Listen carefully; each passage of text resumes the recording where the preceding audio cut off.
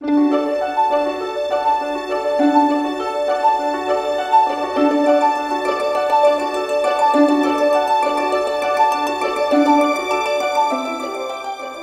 Monica Grady and I'm Professor of Planetary and Space Sciences at the Open University. I've been doing research on meteorites and things that fall from the sky for over 30 years, which is a frighteningly long time when I think about it.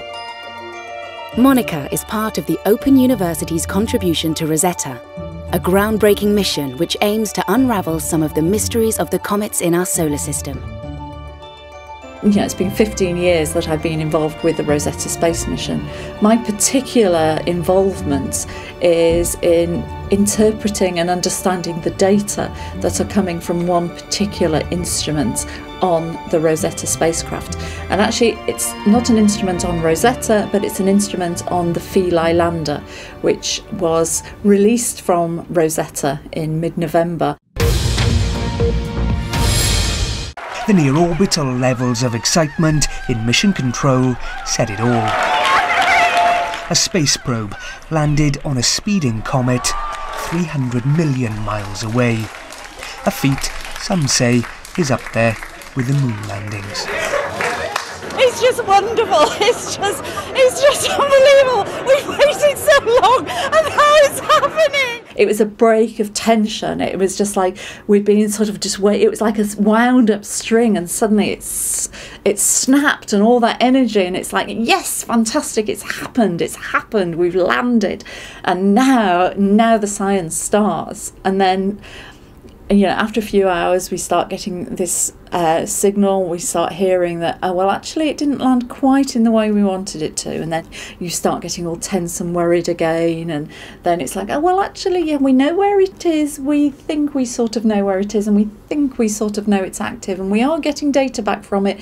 But it's not quite where we thought it was. And it's not quite in the way we wanted it. It's lying on its side under a cliff instead of standing upright in the middle of a flat plain. So it didn't quite go right.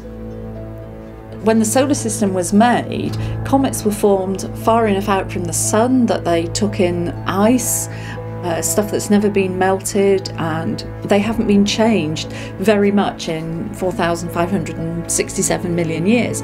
They're time capsules of original stuff from the formation of the solar system, and that just in itself is interesting enough. But also we know that comets have bombarded the Earth. We know that comets are mainly ice. We know we've got a lot of water on the Earth. We've been trying to test the relationship between the water in the comet and the water on the Earth. How much of the Earth's water has been brought by comets? And as well as that, comets have got a lot of carbon in them, organic material, the stuff that life's made from, the stuff that DNA's made from. Those building blocks are present in comets.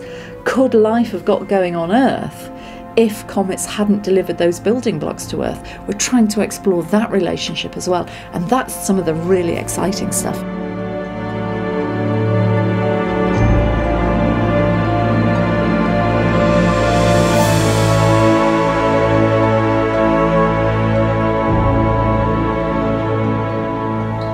My work is mainly laboratory based and also uses data from space missions.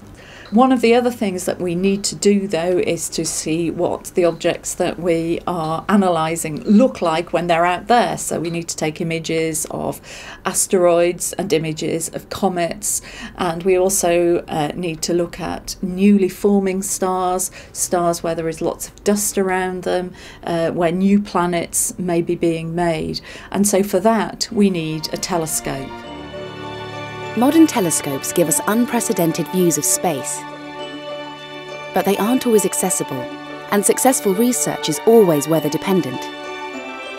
But the development of remotely operated telescopes mean these can be operated from anywhere in the world. The Open University has a robotic telescope called Pirate, which is sited in Mallorca. So our undergraduate students get the opportunity to actually interact with the telescope in a way they might not otherwise do. The whole idea of operating a telescope remotely is that you don't have to go there to switch it on. So I can do it from a computer which is running the software, and so I have it on my laptop. I can do it from work, I can do it from home.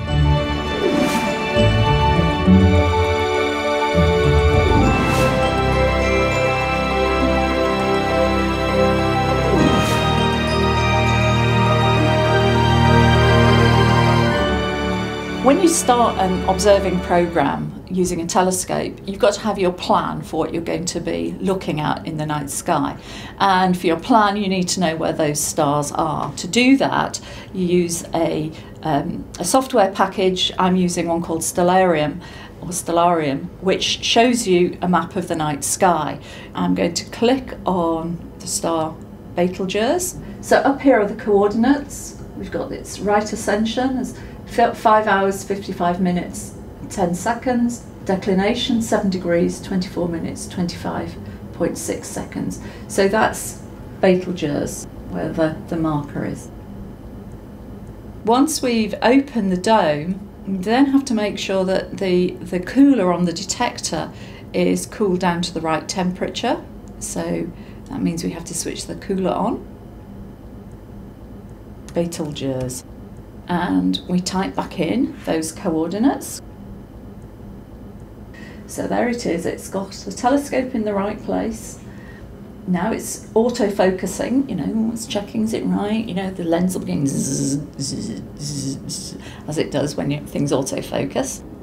And here we are. It's like, wow, there it is, there's Betelgeuse. There's the little star in the centre of the sky. I can zoom in so that we can actually see a bit more of this star, and it's, oh wow, it's a very round, bright white star. I can't see much variation within there. I think that's probably overexposed.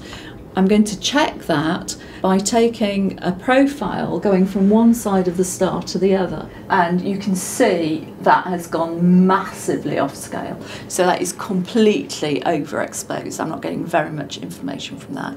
So what that tells me is my exposure time of 5 seconds was far, far, far too long. So maybe I need to go down to an exposure time of 1 second. And astronomy is like this. It's all a matter of trial and error. Students can use Pirate to observe and take images of stars, nebulae, comets and asteroids, and these images are then downloaded into software to be analysed.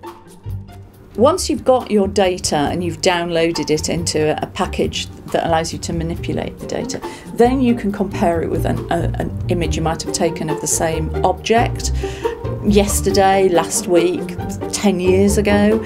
You can look at a whole field of stars, not just an individual star, and looking at patterns of that field, compare it with that field from 5 years ago. Maybe it's different. Maybe a star has become a supernova or something like that. So if you want to do really systematic work over many nights, these robotic telescopes are very, very important for that.